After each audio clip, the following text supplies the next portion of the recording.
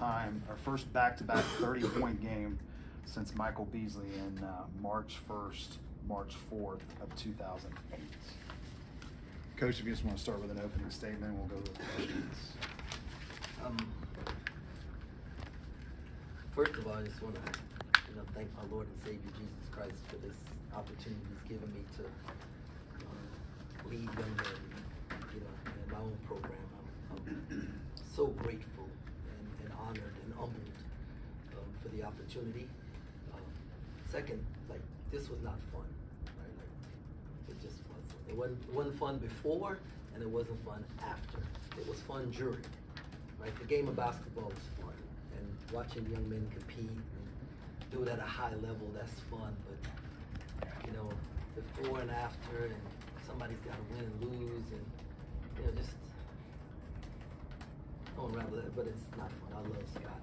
I never want to see him. It's never a good Saturday when Scott loses, or Matt loses, or Grant loses, Paul Mills loses. It's never a good Saturday when that happens. So thankful for the Baylor fans and the welcome. That was really cool. And then it turned out to be one heck of a basketball game, man. So credit to both teams. Great job. A little surreal, like being here on the other bench with a different team. It was different, but not uncomfortable. Emotionally, when that video's playing before the game and you're seeing all the great moments from your time at K-State, what kind of is going through, or at Baylor, excuse me, what's kind of going through your head? That my hair was black. Yeah, I was a young fella, I tried to glance away and not look at it because I knew I would get emotional. So really tried not to pay it. I'll look at it later. Hopefully they'll send it to me to look at it. Coach, from the time you started with Marquise to what he is now, how much progress have you seen?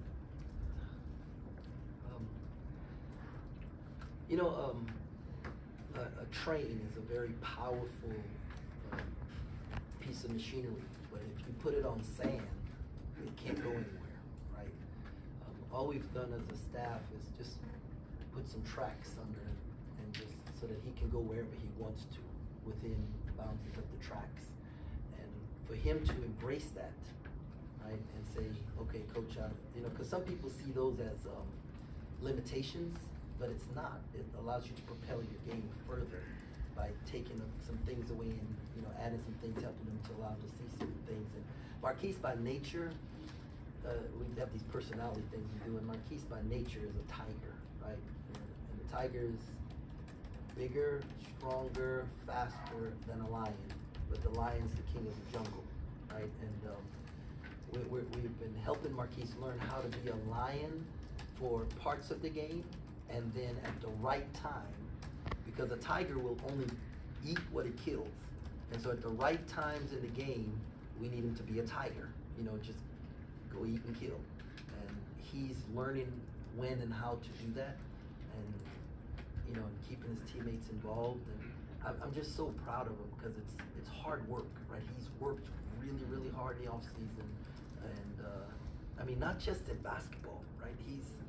He helped us recruit the team, him and Ish, right? And then, he's constantly in a group text that they don't allow me to be in, talking to the guys about, mental preparation, the game, and bringing guys along and helping coach. It makes coaching so much easier when you don't have to coach the ball all the time, and you can coach the other 4 guys out there.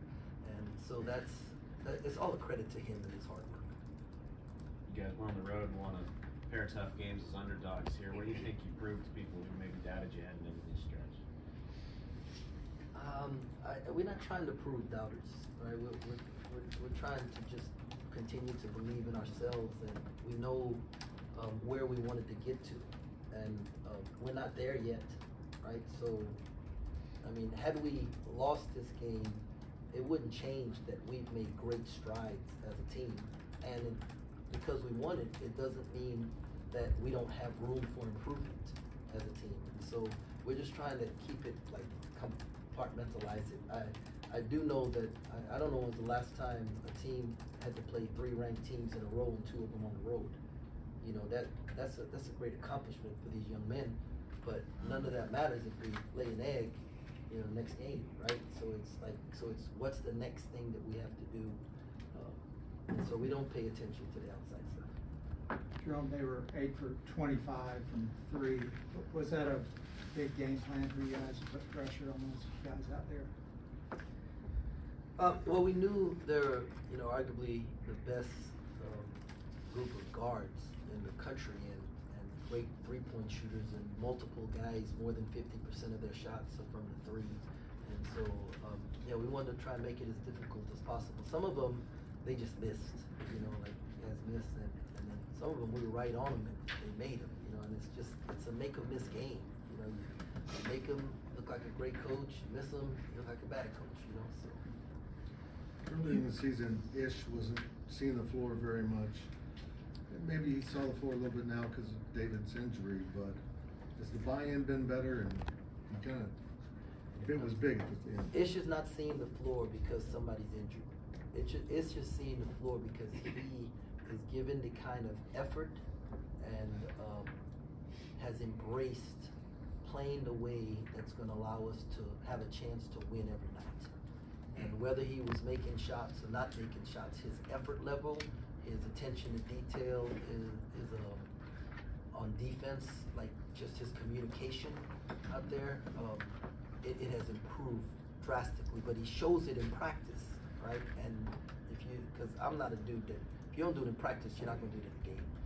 And he has embraced that, and that's why Ish is playing. I think for the second straight game when Naquan picked up the second foul, you sat him. How much of that is that your philosophy, or how much was it without David you needed to keep him in the game? Yeah, Quan has to, Quan hasn't earned our trust yet, in that when he picks up 2 fouls that he won't get the 3rd one, right? And so that's just something we gotta keep working. There's some discipline things that allow him to get fouls that he can clean up, and as we continue to work on it, he's gonna get better at it and stuff. But you know, also when you go into half tied and you say, okay, my man only has 2 fouls, I don't have to worry, you know, like he can play more in the second half. I was okay with that, but I don't believe in fouling a guy out in the first half if I can trust him. Just in general, what do you think has made Marquise and Keontae such a potent scoring duo? They are dudes, right? Like, I think at my press conference I said we're gonna get some dudes, Yeah. right? They are dudes, right? And I mean, it's no fairy dust. It's no, you know, sets that we're running. Them dudes are dudes, right? And when it's time to play, they want it. They want it. And so it's, I mean, and when you have 2 of them out there, and then you got guys like Ish and Cam, and you know other guys that are, you know, because defense can't take everything away, and you just need the other guys to help them. And I think we've been able to. And I really hadn't paid attention to the stat sheet, but you got Ish with double figures, right? And then Naquan had 9, so he was close to double figures, you know. And then, you know, so every little thing. But today, everything mattered, right? Everything mattered. If Tyke doesn't get his 2 points, we don't go to overtime. Right, so everything that happened out there on the floor mattered.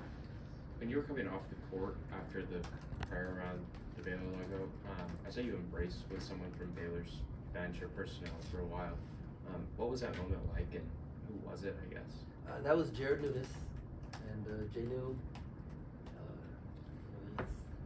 We've worked together for probably 14 or 15 of the 19 years. I just love him. He's allowed, he's helped me, you know, grow as a person, kept me up to date on all the trends, and I feel like I've helped him grow as a man and a husband and a father.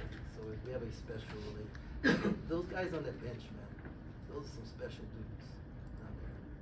You know, so you just hate it when you have to see somebody in this thing discipline you or hurt. What'd you tell Scott pregame? We didn't really talk much pregame. We did a little thing with King McClure. Last night we got to spend a little time together and just picked each other's brains about, you know, what I could have done better as his assistant, what he could have done better to help prepare me for this position. Just different things, challenges that we're facing. It had nothing to do with basketball. That they want to make sure I was exercising. Just things that people who love each other care about. What do you think boosted the shooting percentages on this road trip? The warm weather?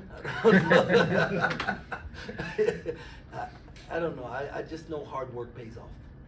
And these guys live in the gym, and they really work on their craft.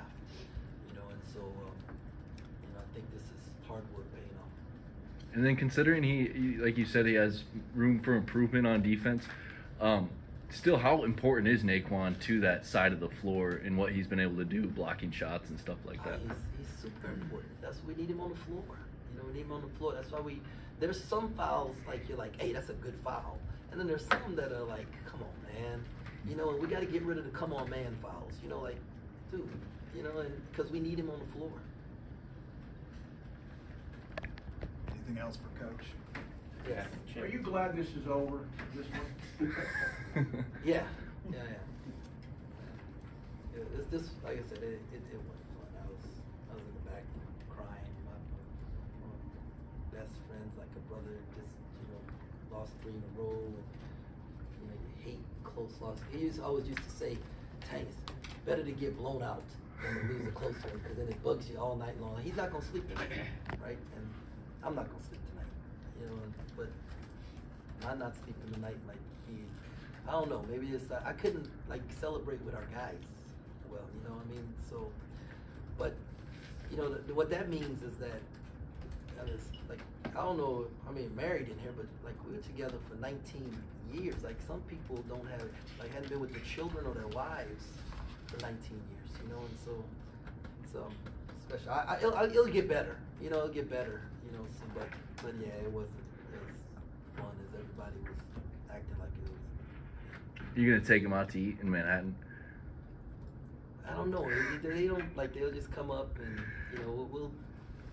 It's all about what the other person's comfortable with, and he tried to make sure that whatever time we spent together, I was comfortable with it and stuff. And y'all it's not fun. The day before the game, I'm not going out having a great time. I'm a bundle of nerves, right? And then all the way up until that horn sound, we start the game, and then all of a sudden the nerves go away, and you can. Right, but until that point, so it's not like we sit around and have some beers and stuff before the ball is tipped. You obviously got a ring tonight. I know you got a few rings here, and one you're obviously more proud of than others, being a national champion. But to get that ring for the game, was that kind of a good ending point and ready to take on this game and everything that came after? I figured they would. I'm sorry to interrupt you. I figured they were gonna give me it was a Big 12 championship ring from last year, and so that's a pretty special thing. It's hard to win a Big 12 championship, man. So I was thankful for it. Thank you, guys. Thanks, Coach. Thanks, Jerome. And actually, Michael Beasley did that 4 in a row. So That's all.